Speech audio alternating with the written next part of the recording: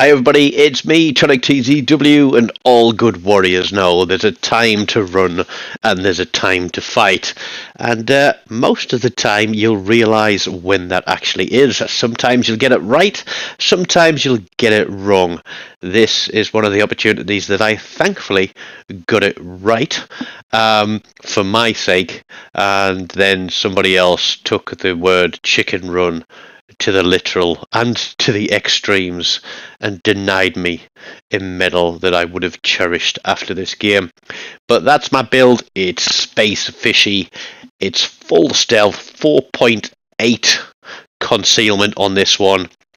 So we can play and close and get those torpedoes off. I have been trying it with a full torpedo reload and speed on it, which is fun as well, but you're giving away a little bit with that one.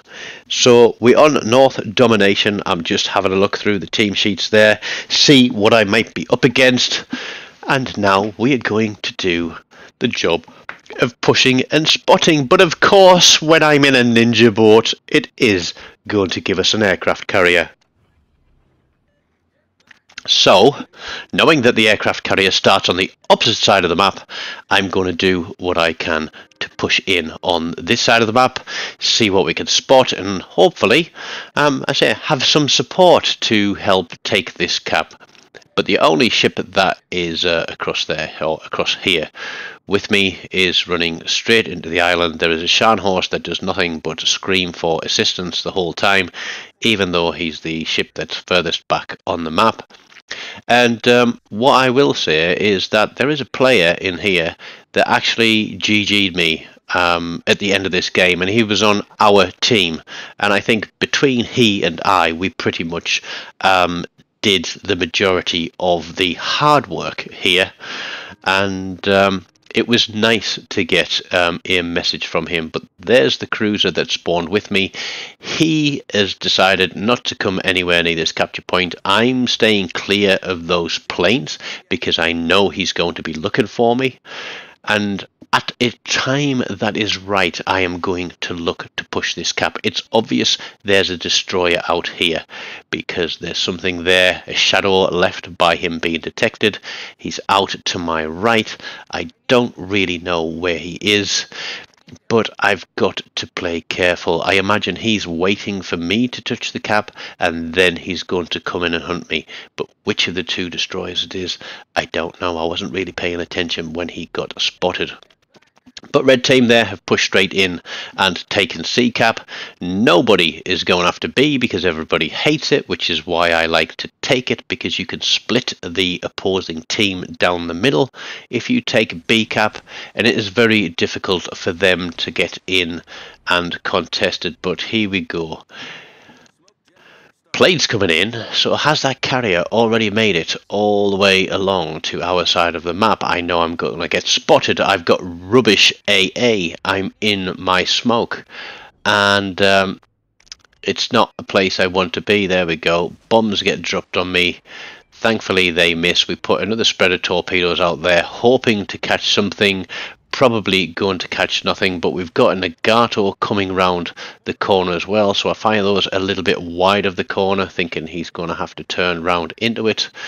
All the while spotted by these planes, but they disappear, so thank goodness for that.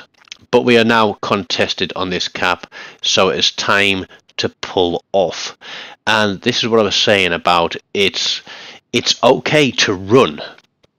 It's okay to run, but you've got to have a plan.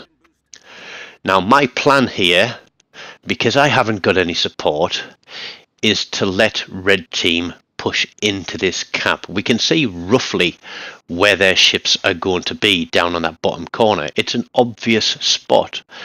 But if they are going to get confident, they are going to try and push through on this flank, because C-cap is always a bit of a stalemate, and generally blue team can get the advantage pushing round through C-cap. So all I've got to do is be a little bit clever with what I do across here on A, because I am on my own. It doesn't look like there's any other ship here. The only ship that was with us, the cruiser, he's dead, he's gone, he's back to port. And I'm going to fluff these torpedoes, but you know, you can't always judge exactly what is going on. But I say I'm going to fluff those torpedoes. Nagato probably knows he's targeted, he's pushing out, but then I thought, no, he's going to turn back in and try and give himself some cover from the island, isn't he? So I turn my AA off and pull out and realise that they're pushing through on B as well. Pretty much our entire team is across there on C cap, and although those torpedoes missed the Nagato, what they do hit is one of the destroyers. And that gives me a dev strike. Now that Mr. Nagato is out on his own, and I've got a lot of very lovely torpedoes currently being polished and loaded into the tubes, he's in trouble. He probably knows he's in trouble, but he has got the cap. They know they've broken this flank. There's nobody in the middle. There's nobody on this side, so to speak. And I think that they think I'm running away. But the time of my chicken run is over. And now is my time to fight. So here we go. We know that the Nagato is going to keep pushing. We lead the torpedoes a little bit because he's come around the corner. So he's probably going to pick up a little bit of speed. And putting a little bit of a split across the torpedoes widens the spread and gives you more chance of hitting your target. But a very lucky dev strike there with a torpedo sailing straight into the destroyer, but then the Nagato just keeps on going in a straight line and gets absolutely trolleyed. Now, even though there is a Gneiss now out there, and I could run after him with my engine boost and try to torpedo them, the chances are he'd turn and be going away from us, so we'd constantly be chasing them. The important part for me now in this game is to cement our lead and come into this capture point and take this capture point, because we've got C. If we take A, they've either got to push hard, which is something they're not going to be able to do, given that our team are breaking out through CCAP. That Gneiss now is not going to turn around and come back in this direction, which means that I can now push this flank and we can squeeze them between A and C caps. And it's not going to be very pleasant for Red Team. Now, I do know the person that is in the Red Team carrier, Dortmunder Andy. I've played some games with him before, a very long time ago. And I think he knows, obviously, where I am, having spotted me earlier. And as I said, there's a time to run and a time to fight, but I think he's already picked his time to run. And he's running fast, and he's running hard. Because we now have a 2-cap advantage over Red Team. Their Alabama is stuck there in the middle. There's still another destroyer out here somewhere. Where he is, I don't know. Could be right up there with the Alabama, but we are now going to push through this side. We're going to move in towards B cap. If that Alabama pushes through, the ship's out to the north, but there he is. It looks like he might actually be turning round and coming back this way. So what do we do? There. Is that the carrier? All the way out there? No, it's the Weimar. Oh God, I forgot he was in the game. And I'm like, oh no, Weimar, this isn't good. Because if I get spotted by the carrier, I'm shafted. That white Weimar will absolutely drill me to pieces, and he's twisting and turning, so somebody's obviously got him in their sights. That means I've just wasted 2 salvos of torpedoes, and it's like, crap, what do I do now? Weimar's heading in this direction. He wants this cap back, and yeah, I need to run, and I need to run fast, but I've got a minute for my engine boost to come back to me, and I'm thinking, please, somebody get some shots on that guy. But there we go. He's coming straight for me. I don't know whether the destroyer's pinging the map. Weimar turns straight again, heading in between B and A, and I'm looking for the torpedo reload. What can we do? Can we put a widespread out on him? Are we actually going to get a widespread on him? And then there's a nice little surprise comes in, and he goes back to port in fine style. Absolutely and 100% dev struck. So that has me breathing a little bit easier.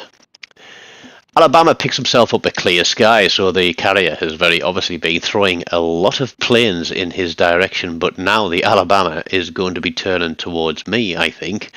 And so I'm like, okay, what have we got for range? Where do we push in? There's still a destroyer here. We don't know where he is. But honestly, we are going to bump this guy, and it seems like, you know, I'm just sailing around in open water and not really doing a lot. But all the time that I'm playing, I've got these thoughts and processes going on in my head on where can I best be, what are my torpedo ranges, what are my gun ranges, which ships are left, where can I position to get myself, to keep these guys spotted, to put my torpedoes on, to be the most effective ship. And you'll notice that my perceptive indicator is slightly off to the left, which means that the destroyer is closer than 8.3 kilometers. So we're going to widespread those torpedoes out there. I don't know what this destroyer's got left on him, but there he is. I'm spotted, he's spotted, I've got a smoke available, and I'm going to use the dope in a smoke trick, because I'm going to hit the brakes, I'm going to hit that smoke. He's fired his guns and is still spotted. That means I can get my guns on. We're going to wait for another reload. He's on fire, he's burning. Boom, that's another shot. We're now going to come out of that smoke. He's smoking.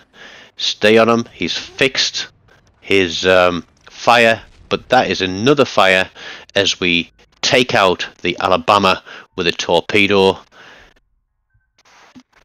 He's rolling out of his smoke screen, and this, not that, going to be the end of him, but his engine's gone now. He can't repair. He's knackered. He's turning to get another set of guns on me, but he pops beforehand, and I stick in a final salvo just to be sure of that. We're only on 90,000 damage, but we've taken care of 4 ships. We have played and won our capture point. We have pushed through. We have basically boxed in the red team that were pushed across the map. We've taken care of those as well. And now we're going to swing in and we're going to hopefully get a cap assist on this one, because it's all goes towards your base XP, which goes towards your credit. And if you grind on a ship that's a tech tree ship, the more XP you get, the better. So here we go. We're going to sail in, and we are going to be able to pick up a cap assist on this. And I think this is the Scharnhorst that just sailed around forever. And is it the Scharnhorst, or is it the guy that actually GG'd me? Because the Scharnhorst was frankly annoying. But there we go. Cap assist to go with our solo cap. And now we are looking for the carrier. But look, he is all the way across there on the map. There are 2 minutes to play. Even though I've got the long range torpedoes on this, I'm not going to be able to reach this guy. And this is what disappointed me the most about this game. I did a little bit of a chicken run at the beginning, but I did my chicken run for a purpose, which was to open up the capture point, to draw the red team in, and then to strike to the best of my ship's ability. I got a little bit lucky with that dev strike on the destroyer at the start, but I think we still could have potentially taken out the battleship even if we hadn't gotten the destroyer. The carrier is way over on the other side of the map, so he has left his chicken run for much later in the game, and he is hightailing it as fast as he can to the opposite side of the map. But he ends up dead. Or did we get the 1,000 points? Yep, we reached maximum points. So there we go. And how did we end up for the team? Over 3,000 base XP. So that's the Flander that GG'd me. 7 kills between us. The Karga picks up 1 for 8. Their carrier survived the match. I hope you've enjoyed this one. A little bit of talk through on the thought processes behind playing a destroyer and playing a capture point. So I hope you have enjoyed it. If you have, hit the like button, leave me a comment, hit the subscribe button if you aren't a subscriber, and stick around, click a link and watch one of these videos. Until next time, take care and goodbye.